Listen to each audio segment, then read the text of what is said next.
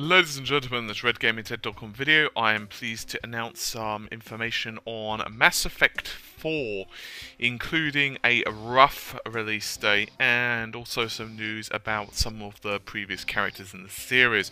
First of all, the bad news. We're not going to be seeing Mass Effect 4 for at least 2 years.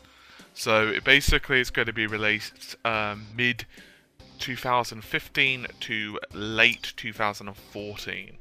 So we've got a while to wait effectively, so you guys better get used to hankering over the screenshots. The game's only been in development for about a month or two. That's what an anonymous BioWare team member is reported to say. So, to say the least, it's early in development yet, so we don't really know all the details. Now, what we do know is that Commander Shepard himself, or herself, depending on which sex you chose for the character to actually end up being, will not be returning. This isn't really a surprise, this has been hinted at multiple times before. Whether we're going to see them even slightly or mentioned in the story, we're not sure. And at the moment, we're not even really 100% certain of whether it's going to be a sequel or a prequel. As you guys might know, there's going to be at least one more piece of Mass Effect 3 DLC. That's not exactly confirmed when it's going to be released, but we do know that it's going to likely be set on the Citadel.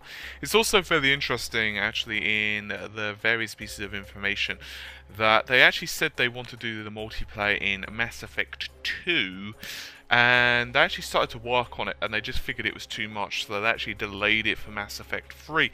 This is actually contrary to what a lot of people thought. Myself included, I actually assumed that Mass Effect 3 was just something they were like, hey, you know what, we want to add multiplayer to this game, and you know, they kind of decided upon that during the process of Mass Effect 3. It appears to be wrong. Personally, I've been vocal and said that I haven't really liked the multiplayer aspect of Mass Effect 3. I'll tell you why. It's actually a very simple reason, and that's because I don't really like the idea of multiple other people playing the same storyline. I know it's obvious that other people do, but I like to feel like the hero of the story, if that makes sense.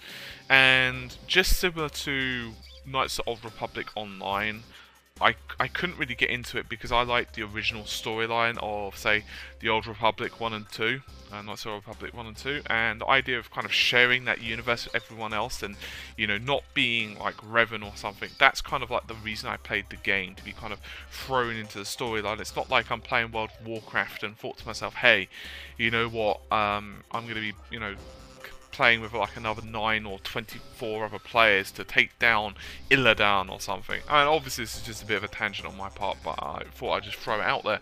Anyway, apparently there's also some other scrapped ideas for Mass Effect 3, including a mission on the home world for the Turians. Basically, you would visit the moon on the final version of the game, which isn't obviously as cool. And another thing that was really weird, but they actually scrapped, was a boss battle where Commander Shepard would fight the elusive man who had been transformed by the Reapers. But that was scrapped because, and I suppose quite rightly, too many other games had done very similar things. For those of you with the Wii U, apparently BioWare also been very busy with Mass Effect plans for the Wii U, which is going to be receiving a trilogy pack at some point or another. Anyway, he was gone on to say that the Wii U console we really feel is really cool, and that more Mass Effect would look great on it. So we do have plans for the Wii U, but nothing to announce at the moment. So it's actually pretty cool. It's not really a surprise that some of the stuff, it's not really a surprise that, for example, Mass Effect 4 is going to take so long to release. Likely, of course, it's not going to be, say, on the Xbox 360 or PS4, PS3, it's probably going to be either on the PS4, or indeed on, say, the Xbox 360, and otherwise the next generation of consoles. Who knows if it's going to end up being on Mass Effect 4 I referred to on the Wii U. Maybe they're talking about an entire new separate project, who the heck knows. It will also be interesting to see just what they do with that level of technology, and obviously, you know, the power of those consoles, and of course that would go on to say with the PC versions of the game as well.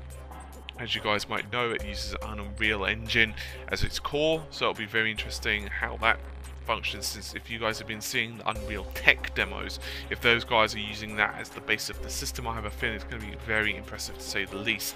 Not to mention the fact that obviously if it's going to be on their systems, they've got so much more memory to play with, and I don't just mean system physical RAM, but obviously on a Blu-ray disc and so forth. There's going to be so much more conversation options, so much better textures, and so much more cool stuff they can do in the Galaxy. Anyway, I think that's going as far as I need to go with this video. I think you guys have the point, and it's certainly something to ponder at the very least. So if you guys would like to leave a comment below, that would be fantastic. And if you guys would be so good as to make sure you take care of yourselves, bye for now, and I will see you soon.